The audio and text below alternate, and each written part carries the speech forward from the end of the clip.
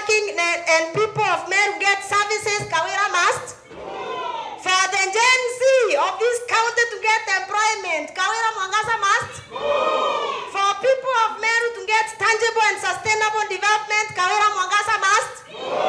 For respect for the rural vow to prevail in this county, Kawira Mwangaza must. When you go at the border of Meru and Tharaka-Nithi County, there was a signboard that was there welcoming the people to Meru County. Today it is not there because the county government was not able to pay even Kenya the little amount that is supposed to be paid.